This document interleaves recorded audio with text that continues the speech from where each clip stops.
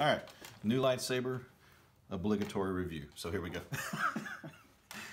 Sense a pattern here yet? This is the LGT RGBX Luke Return of the Jedi replica. The RGBX meaning it's got the in-hilt LED as opposed to a NeoPixel blade. This is a hollow blade if you're new here. Lots and lots of stuff to learn. So I've been doing it for only since October, I think. Anyway, beside the point. This thing's pretty cool. Like I said, I wanted my first loot to be a NeoPixel. I got in a hurry, and I bought this thing. It was on eBay for $300, and I got it in a week or less. So I impulse bought it, I guess you'd say.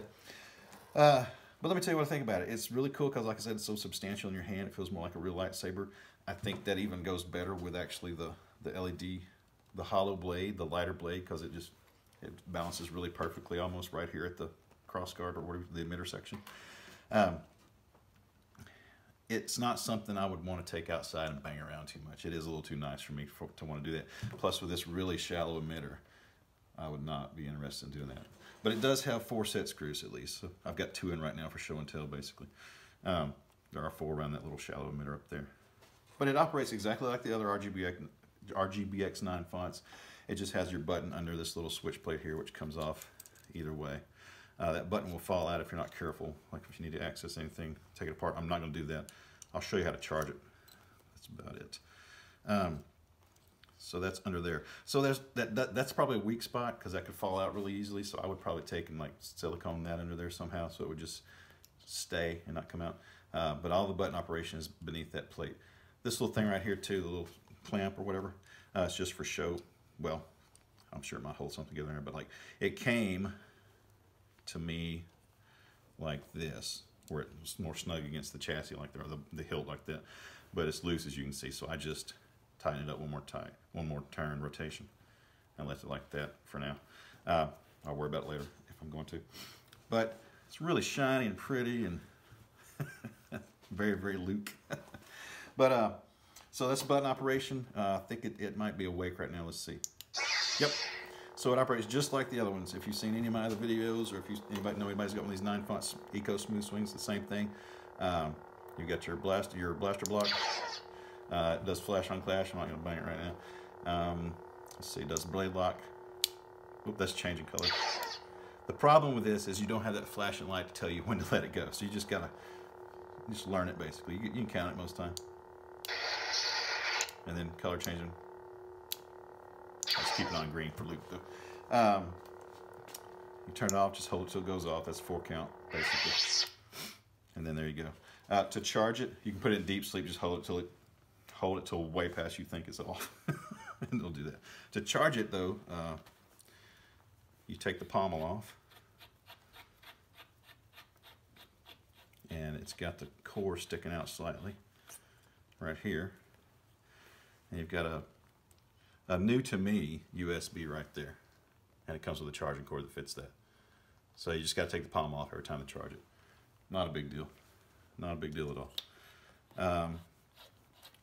But let's see, what else? Feels good in your hand, like I said. I'll put a little bit of footage on here of me swinging it around before we get off.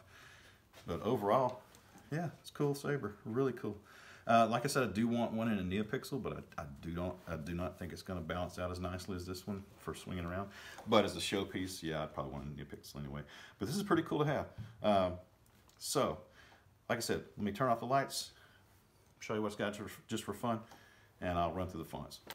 So yeah, I gotta admit that with this hilt in your hand and this ignition sounding green, it's pretty cool. Even for an LED, not bad at all. Feels really good. Like I said, the thin neck, I wouldn't want to go banging into anything with this little shallow emitter, but just for playing around, it bounces pretty well. You'd never see Luke do the Obi-Wan. Never. Alright, so like I said, it's got flash block, flash on clash. You can change the color. Slowly. Just your standard RGBX core is all it is. Got the 9 fonts on it. So let's find a color we like. So let's turn it off. So it's on Luke Vader or Vader Luke, however you want to argue it.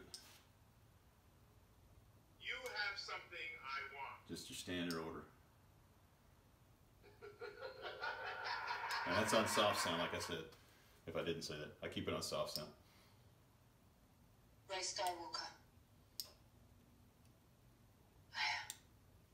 Had to learn that the hard way. They just sound better. I've been waiting for this day for a long time.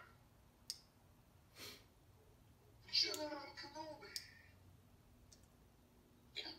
Just pray you don't get the music. I'm Cal Kestis. And back to Luke Vader. Vader Luke. The Force is with you, young Skywalker. But you're not a Jedi yet. Wrong ignition, right color. So there you go. I'm gonna get it back to green because that's where it's supposed to be. I'll give a little rundown here at the end, but overall, very pleased with it. Yeah, feels good. Feels Star Warsy.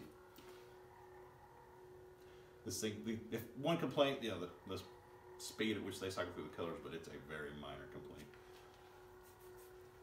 Something I can live with easily. Back to green. So.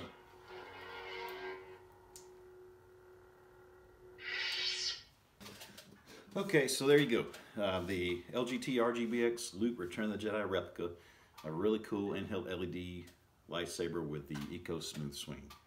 And I bet this is the 10th or 11th time I tried recording this. It just sounds goofy every time I say it, so I'm going to try to be as blunt as possible because it's kind of my thing anyway most of the time. I've been called a few names for that, but anyway, beside the point. I'm going to give it away, but let me explain myself. I'm not doing it to grow my channel, which, you know, I guess I'll get followers anyway, or subscribers. My daughter reminds me all the time. But I'm doing it because, okay, so this is my fun time. This is my play time. This is my stress reliever. This is the first place I want to come when I get off work. Just come out here and swing the lightsabers around, hang out, and making the videos has been a huge part of that, bigger than I ever thought, because it allows me to interact with the saber community, which I, you know, until October I didn't even know was a thing. So it's nice. It's a nice escape, if you will. But, and I kind of blame this on my age, just getting older.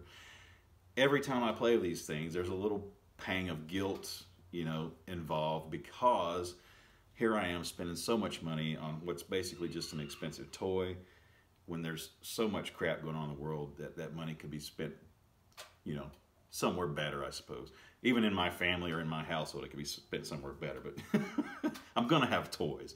I just gotta find a way to alleviate the guilt. So I think maybe. I'm gonna give this thing away for charity and hopefully raise some money. And I also think I have my wife on board, who's been monitoring my saber purchases through our bank account, making sure I don't go crazy. But because I pointed out to her, if I could raise more than the saber costs, how could I not do that again, right?